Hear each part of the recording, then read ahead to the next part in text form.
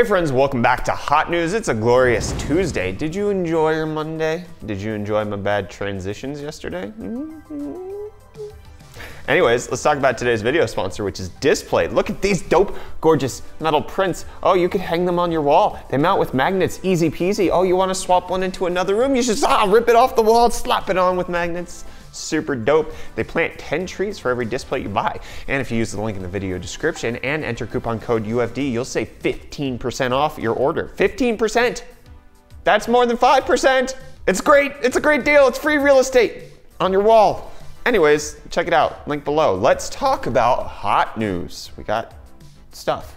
Intel's, there's some information being found out about their upcoming Project Z graphics cards, or also known as Generation 12 graphics cards. We're technically on Gen 11. That's gonna be shipping with the Ice Lake 10 nanometer Sunny Cove setup. So that's gonna be good, and that's supposed to have 1 teraflop. But now there's information regarding the Gen 2, both low power and high power designations of different discrete graphics cards. You can see the listing that's on the screen right now, and it looks like potentially we also have an indication of how many compute units, or rather execution units, each of the Intel cards is going to have, all the way up to 512 execution units. What that means in terms of performance is not yet known, but there is at least clarification of at least 4 different cards from Intel. And remember, they said that they're going to be launching in 2020. Which is 4 months away. 4 months. We are 4 months away from an Intel potential product launch, possibly at CES. That's crazy. You thought Nvidia and AMD was the big battle. No, Intel coming in, laying the smackdown with their Project Z GPUs. It's gonna get cray-cray. 512 cores, we'll see what that can do in the future. But do you like coffee? Do you like Coffee Lake? Do you like Coffee Lake in a coffee machine? Well, this dude on Reddit did, Mr. Lackadaisical65. He built an entire Coffee Lake plus 1080 mini system into a Mr. Coffee cappuccino machine. It's also water cooled. This is the best thing I've seen. It's amazing. This is, in case you didn't know, we at UFD Tech actually made 1 or 2 videos where we made coffee with Coffee Lake and try to make CPU coffee. So you can check those out, but also check out the link in the video description of this Reddit post of this dude's Mr. Coffee PC build. It's amazing. It's Coffee Lake. But you know what else requires fast caffeine?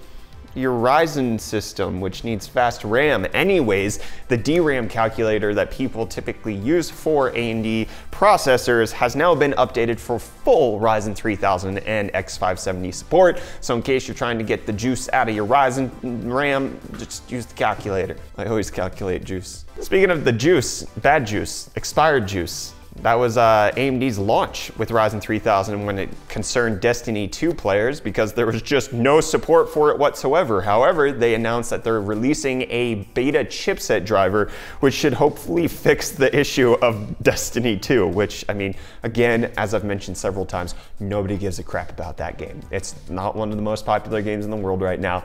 They're not trying to get it for free everywhere so it gets in the hands of more players, and it's not a big deal that Bungie left Activision is actually implementing their vision for the game, and it's gotten significantly better over the past few months. None of that matters. Nobody should play it. Right. Reese is on my side. You're not. You shut your mouth. And then another cool video by Derbauer. He actually did a test where he tried to see if he could run Ryzen 3000 without a cooler. And it actually did surprisingly well, running at 2.8 gigahertz for several minutes. However, at the end of the video, he concluded that it's worse than Intel for running without a cooler. You want to check that out? Check that link right up there. You totally should watch that video. It's dope.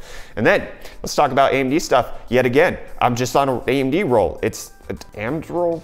It's new bread. Anyways, there's been reports coming out of Japan regarding PC sales, at least when it comes to solo CPU sales. AMD is taking a 69% advantage over Intel's 31%. Pathetic, Intel. You lost the lead. It's disgusting. However, Intel is technically shipping more chips because they're in pre-builts and OEMs and all that kind of stuff, but AMD is selling direct to the consumer more often than not when it comes to Japan.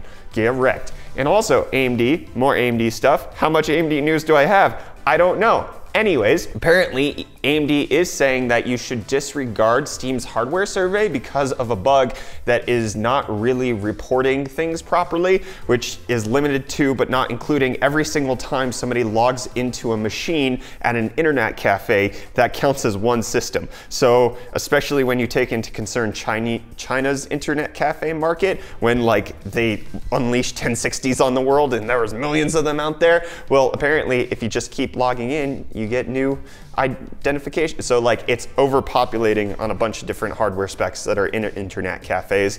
That doesn't necessarily mean anything's better for AMD. It just means that there's a lot of fake numbers out there. Don't trust fake numbers, especially when it comes to user benchmark. Yes, we're bringing this back up because they've actually responded to all of the controversy about their crap. And I mean, at one point they said that everybody was an organized army of shills when it came to complaining about their new system. And Hardware Unboxed actually did a decent video, which you can check out right there, discussing the user benchmark data. But essentially it boils down to their benchmarks of the chips. Totally fine, everything's good there. Their weighted ranking system is bollocks and should be exploded. It doesn't make any sense. It's still really weird that even when you're comparing Intel to Intel, the 9350KF is ranked 50th, and then the 9980XE 18 core 36 thread is ranked 58th. That doesn't make any sense. They're not weighting things correctly. Just get rid of it. Just have it sort by the scores in single core, multi-core, quad core, octa-core. Like have it sort that way instead of weighting the rankings and making it all stupid. You're wrong, user benchmark, and I'm a shill.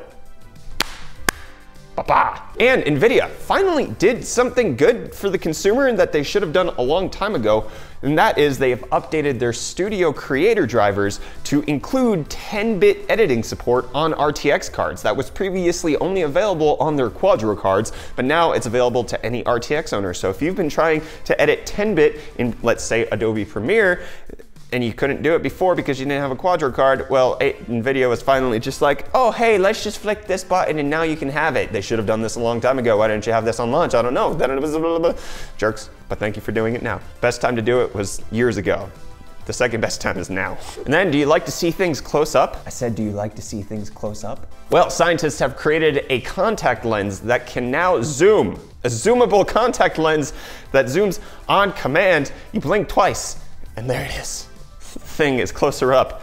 Oh man, this is a bad future we're living in. Built-in binoculars, man, that's gonna make it so easy to bird watch. Imagine you got something in your eyes and you're like blinking fast to like get it out. It's just something get it out. Ah, my eyeball. I don't have that problem. I don't have to close my eyes. And in fact, I'm not gonna close my eyes for the rest of this episode, besides when I blink just there. So let's talk about Capital One, the breach that it, gosh, I can't help it while I'm talking. I can win any staring contest, but it's hard to talk, man. There's a Capital One breach that's affecting over 100 million people. It appears that the majority of them, at least the people who had the biggest amount of information stolen, is going to be happening in Canada as far as unencrypted data. However, when it comes to encrypted data, over 100 million users are affected. Yikes. Yikes.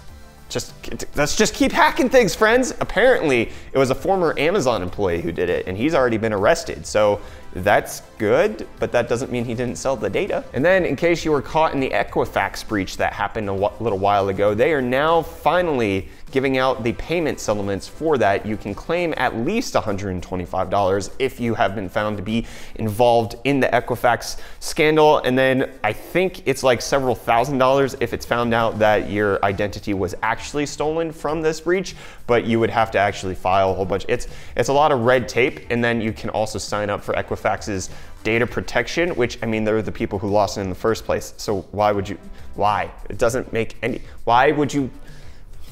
And then, do you hate bezels? I don't, I really don't, but Oppo has come out in war of bezels with their new Waterfall display, which has a wraparound screen on the edge, which makes things look terrible because the apps kind of fall off this. It's bad, I don't like it.